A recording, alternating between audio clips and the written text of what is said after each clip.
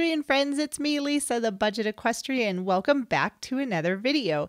And today I wanted to talk to you a little bit about tacking up and how to tack your horse up more efficiently. Basically, how to prepare for tacking up your horse so that you can spend more time riding instead of running around like I'm doing right now and finding things, getting one piece at a time and getting your horse tacked up in order for you to work with them or ride him. And this is my horse Frisbee, and I decided to just literally pull things out of the barn one piece at a time and get him tacked up. I didn't really have a plan. I just decided I'm gonna ride and just kind of took things out a little bit at a time and got him ready so that we could ride. And as you can see, there is a lot of downtime for Frisbee. He's standing around while I'm running back to the tack room and then running to get my mounting block because I had it someplace else in order to get ready to ride him.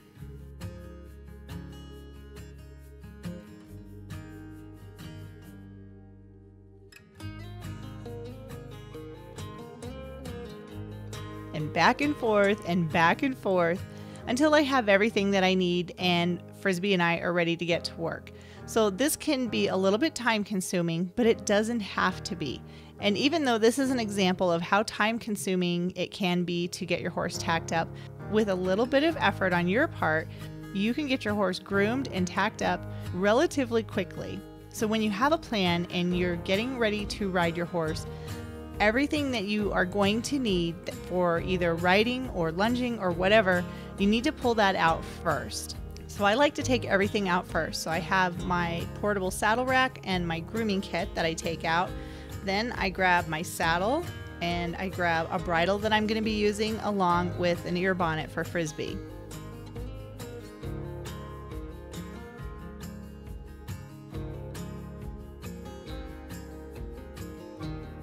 And if I can grab a couple of other things like my saddle pad, I will. I need my boots and my helmet. And also a riding crop. And I can't forget my boots and my girth.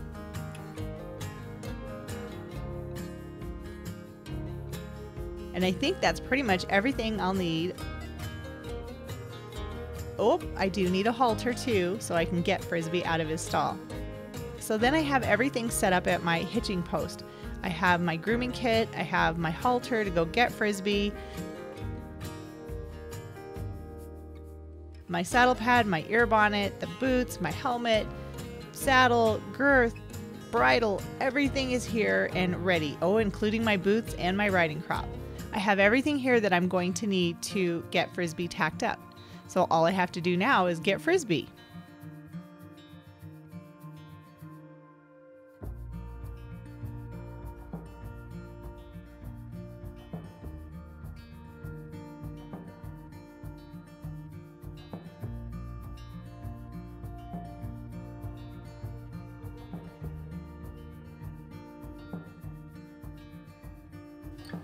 So after I get Frisbee tied up, the first thing I do is groom him. And this isn't a thorough, deep grooming. This is more a once over, making sure he's nice and clean and ready for the tack.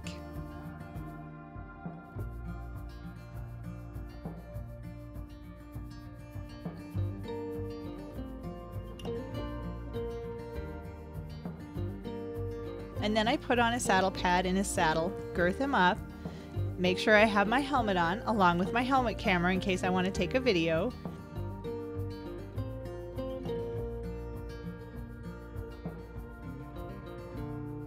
And then it's time for his boots. And sometimes I use leg protection, sometimes I don't. A lot of times it depends on what the weather is like. If it's really hot, I usually don't put boots on him. And after I put Frisbee's boots on, then I put my own boots on.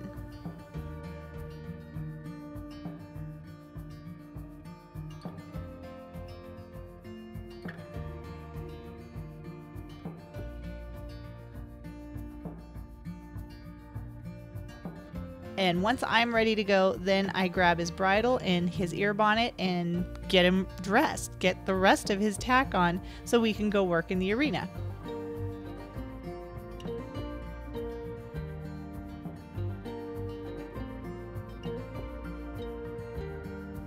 And by doing it this way and having everything ready to go, I save myself about 10 minutes. Now that may not seem like a lot of time, but like I said, if you're limited in the time that you have with your horse, that extra 10 minutes is a lot more riding, and it gives you more time in the saddle, which is where you probably want to be.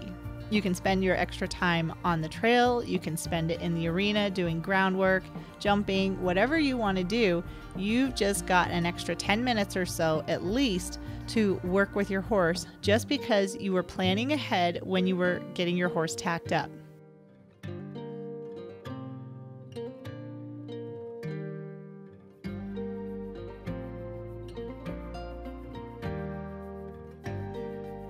But even when you're done riding, it doesn't stop there.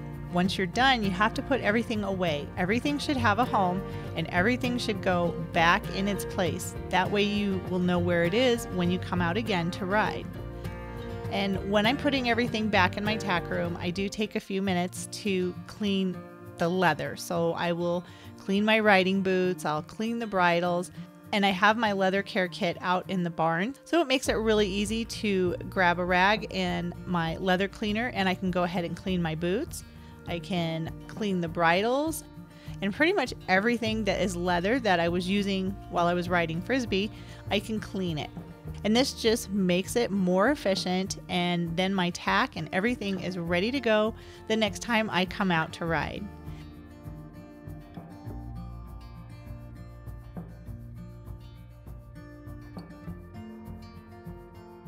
Thanks so much for taking time to watch this video.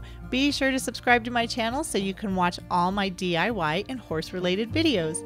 Again, thanks for watching, and I'll see you in the next video.